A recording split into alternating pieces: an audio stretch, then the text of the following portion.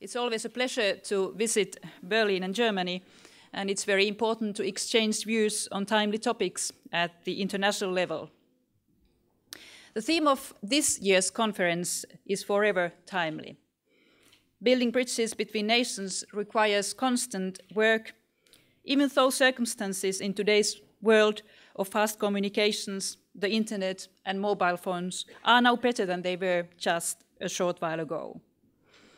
The essential condition for peaceful coexistence is the implementation of human rights, the rule of law, and democracy in each country. Equality in education and citizen skills have crucial significance in this regard. In my remarks, I plan to shed light on the significance of education and opportunities to participate for national development. And they do have real significance. One of the key Millennium Development Goals that were approved in year 2000 was to ensure primary schooling for children around the world. Gender equality goes hand in hand with this requirement. Education and gender equality are key elements in the Finnish development policy. We all know that education, in fact, promotes the achievement of all the Millennium Development Goals.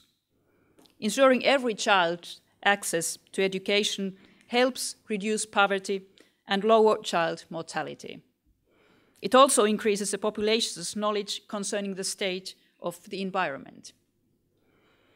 Educating girls, in particular, has far-reaching effects within a society. It promotes families' welfare and helps stimulate prosperity. It is also a key element of development cooperation and helps increase social peace. Not to mention its key role in reducing child marriages. Without girls' education, societies can only run at half power. It's wonderful that this cause has been taken up by outstanding international role models. In a class by herself is Malala Yousafzai, the Pashtun girl from Mingora. We all know her rather sad story with rather happy ending and respect her for taking part in global work on behalf of equal education and equality in general. Her statement that these kids don't need iPhones, Xbox, PlayStation, or chocolate, they want a book and a pencil, makes it perfectly clear what the real issue is about. Understanding the advantages of gender equality in education does not have to rely on practical example alone. Incontestable proof is backed up by extensive research. The results show that a country's prosperity is directly dependent on the amount of schooling citizens receive. In other words, the more years spent in school, the higher a country's GDP. For example, in countries with a low GDP, 8 to 12 years of schooling is generally the maximum, while in countries with a high GDP, this amount of schooling is the minimum level. The advantages of gender equality in education can also be demonstrated. Research is needed because the importance of girls' education does not seem to be recognized as clearly by everyone around the world as education's general significance for a society's success. A study of 100 countries that was conducted for the World Bank nevertheless showed that only 1% increase in women's secondary education increases GDP by 0.3%. It has also been observed that each year of schooling increases women's income by 10 to 20%. In the developing world, girls' possibilities to influence their home economies are therefore enormous. Education can be increased by reducing the costs to parents and recruiting more women teachers. Low-income families especially benefit from girls' education. For example, providing free school books in primary education has been found to increase girls' school attendance by 30%, and this change was not observed among boys. Ladies and gentlemen, research findings show quite clearly the positive significance of education, and particularly equal education opportunities for a country's development. So it's no wonder that in recent years, people in many industrialized countries have closely followed the publication of the latest PISA results. These results assess 15-year-old pupils' performance in reading, mathematics, and science, and can also be used to evaluate the efficiency and effectiveness of different countries' education systems. PISA has received a lot of media attention in the countries that participate in the program. Large headlines and broad coverage around this theme indicate that everyone understands that the society's development depends strongly on skills and knowledge.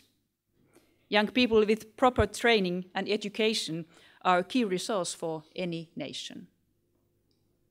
What has received less attention in the media is the fact that only 65 countries participated in the study. These were countries in which the basics of education are in order. Meanwhile, over 70% of countries remained outside the comparison. In many of these, access to education, not to mention the level of education, is way below what we find in the PISA countries. I think that it would be good sometimes for us to spend as much energy considering the level of education in the countries that are not included in the study, along with remedial measures. In many developing countries, almost all boys and girls already start primary school, but many of them, especially girls, drop out of school. Furthermore, children with disabilities or special needs, as well as children of ethnic and linguistic minorities and those living in conflict zones, still often remain without an adequate education. In partnership with civil society organizations, Finland has created exemplary practices for the social inclusion of persons with disabilities and will continue to support special needs education. There's room for improvement in the quality of education in developing countries at all levels of education. The number of learners who complete primary education has increased tremendously in many countries, but access to high-quality secondary education is available only for a small proportion of those seeking entry. Developing countries need support for the development of their education systems to provide education for the growing number of young people, and in addition, raising the quality of technical education and vocational training, as well as higher education and research, is an important development target that can be supported by networking with, for example, Finnish know-how. When planning education, it's important to ensure that it produces skilled labor for the markets or creates the preconditions for independent entrepreneurship. Finland promotes human development by supporting the attainment of global education and health goals in cooperation with other like-minded countries at various for advancing the rights of children and young people, particularly the girls, to education from early childhood development all the way up to higher education, promoting employment especially of young people, building the capacity of educational institutions, promoting children's right to childhood and education, in particular by combating the worst forms of child labor and child labor that prevents education, encouraging the inclusion of health and well-being into all decision-making. When we are reformulating the Millennium Development Goals, we have to bear in mind that what comes to education, we have not yet reached the goal, but in addition, we should look at the secondary education as the next target and be sure that a bigger amount of young people get also the secondary education all over the world. Ladies and gentlemen, equal access to education is easiest to promote in countries where basic living conditions are satisfactory and progress has been made on the road to democracy. The greatest challenges are in fragile states, which have multiple problems and are plagued by armed conflicts, ineffective forms of democracy, poor administration, corruption, economic instability, and lack of respect for human rights and freedom of expression. We could count about 50 countries with a total of over 1.5 billion people which fall in this category today. One key point of departure in Finland's development policy is to draw attention to fragile countries in which the implementation of the Millennium Development Goals has been most challenging. Influencing their development requires a multi-pronged approach and long-term commitment to peace-building, development aid and other cooperation. The objective in these countries should be the implementation of the principle of equal education and the realization that both genders are needed to develop a balanced society as one of the basic building blocks for a fragile country. Concretely, this objective can be achieved by implementing UN Security Council Resolution 1325 on women, peace and security. This resolution placed women's issues on the Security Council's agenda for the first time. It also recognized that there is a better chance of achieving lasting peace if women and men have equal opportunities to participate in planning and carrying out decisions. This also promotes social stability and development. The action plan has been an important tool in stimulating interest in women's role and participation in peace and security issues, both nationally and internationally. And the essential thing to make sure the resolution is implemented, however, this requires the drafting of national action plans, and so far only 43 of the UN's 193 members have drafted their own action plan. Many international organizations, such as the EU and NATO, have also cited the resolution in their own objectives. In 2008, Finland published its first national action plan to implement the resolution, and this was followed by a new action plan for 2012 to 2016 that strengthened the monitoring of objectives with the help of indicators. Although international measures to promote Resolution 1325 have been increased, achieving objectives in practice is still a timely challenge.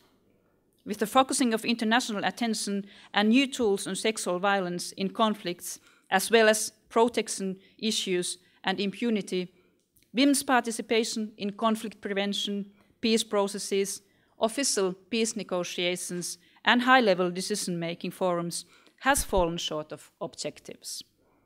In peace negotiations in recent years, the UN estimates less than 8% of negotiators and less than 3% of people signing peace agreements have been women. Women's participation in peace negotiations should be encouraged, and it is important to see women as actors and not victims. This is despite the fact that, in terms of attitudes, including women in peace processes, meets more opposition than when it comes to matters related to sexual violence. This is so clear, concrete, and widespread in conflicts that it is much more difficult to oppose than including women in decision-making. Building peace requires the whole population. Likewise, better results can be achieved in the negotiation process if both genders participate. Ladies and gentlemen, a society cannot succeed unless all citizens are welcome to participate in its development. The continuing objective of the international community is to help create proper conditions so that this is possible around the world. We should be able to offer everyone opportunities not only for life's basic needs, such as food, but also for security and human rights. This kind of world can only be achieved through education and equality.